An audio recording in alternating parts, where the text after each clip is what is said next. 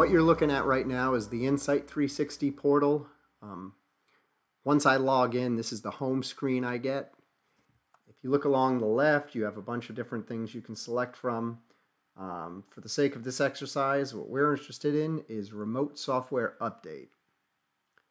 If I select the drop down, I'll see I have a few more selections here.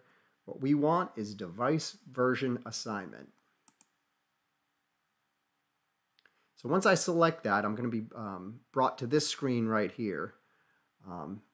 And essentially what you'll see is this is a list of all the different sites that I have access to based on my login credentials. You see a lot of different information about the sites, their address, their city, and whatnot.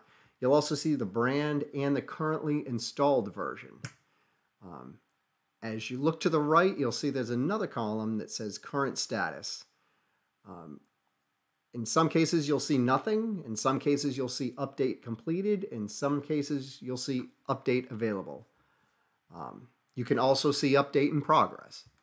For the sake of this, essentially, if you see nothing in the current status, that means there is no software update available. If you see update complete, that means you would just likely recently completed a software update via this remote software update feature. If you see update available, that means based on your brand and the version you currently have installed, there is an approved update for your site. So what I'm going to do is, for my test site that I threw together here, GVR ID 293895, I'm going to go ahead and take you through the process of sending a software update to that site. So what I'm most interested here is I'm just going to click on Detail Update. So when I select on that, again, there's a bunch of different information about the site, but what we're really interested in is this right here. So what I am going to do, I am currently, if you look over here, I'm currently on the Passport version 20.04b, essentially. And if I look over here, I can see that 20.04c is available. So what I'm going to do is I'm just going to, instead of selecting no update, I'm going to go ahead and select latest overall version. All right, when I select that, I can come down here and I can either enter a date time for when it is sent down to the site, or I can click on immediate send. So for the sake of this, I'm going to click on immediate send. And so now when I want to actually send the update down to the site, I am just going to click save.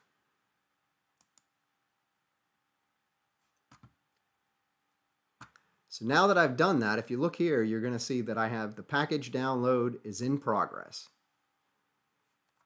I can refresh, and if I refresh, I can start seeing some updates here. Now it's saying software update is in progress.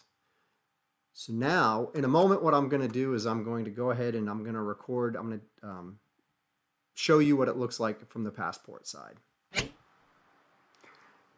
So I have recently sent a software update from Insite360 to Passport. So now, if you have a cashier logged in to your Passport system, they'll get a pop-up message informing them that an update's available and that it'll be installed immediately following the next store close. It's something important to remember, that when you're using Insite360 and you send a software download package to your site, it doesn't mean that it's going to start installing immediately. It is still going to require cashier interaction. That's by design, because we just want to make sure that, you know, if somebody, we don't want somebody sending an update from Insite360 and have the potential for the store to be unaware that it's coming, and all of a sudden you've got a store, you've got lines of customers, and all of a sudden, you know, your software is interrupted for an installation. So anyway, what I'm going to do now is, as I'm here at the pause, I'm just going to clear all alerts. I was in the middle of a transaction, so I'll just go ahead and finish that transaction up.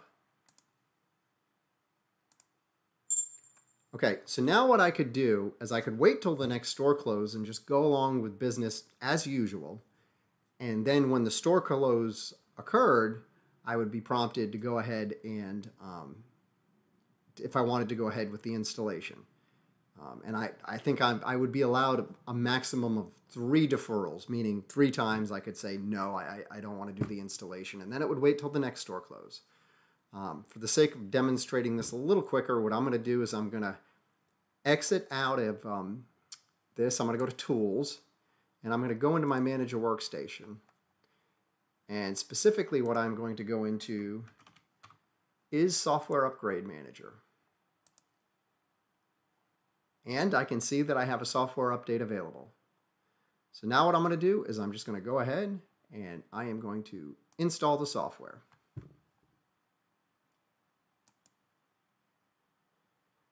So now at this point, the installation is just going to go along just like it typically would in a normal Passport installation. Really, the only difference here is that the installation has been started from Insite360, and it didn't require anyone to physically come to the site or use a USB thumb drive or disk or any of that. So right now, at least as far as the store is concerned, all of this looks exactly as it does today. So I have gone ahead and launched the installation at the Passport site now, the one that was initiated from Insite360. And if from the portal I would just like to see some progress on my installation, I just have to enter the store number here and just click search. And as you can see, I've already done that, and right now my software update is in progress up to 27%. You'll see this throughout the course of the entire upgrade.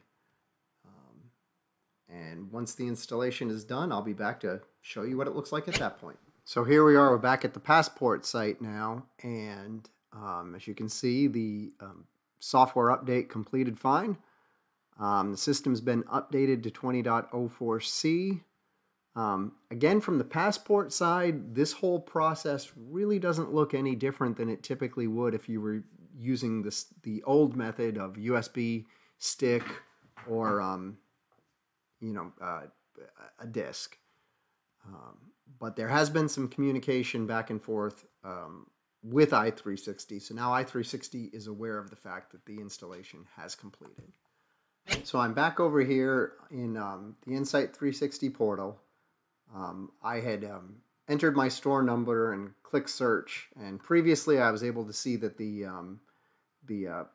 update installation was in progress. I had done a search, and for a brief period of time it had said up there that the update was complete. Unfortunately, I clicked search again, and all of a sudden, unfortunately, update complete is gone. But you will note that now the site is no longer sitting at 20.04b. The installed version has been updated to 20.04c. So the site has been updated successfully.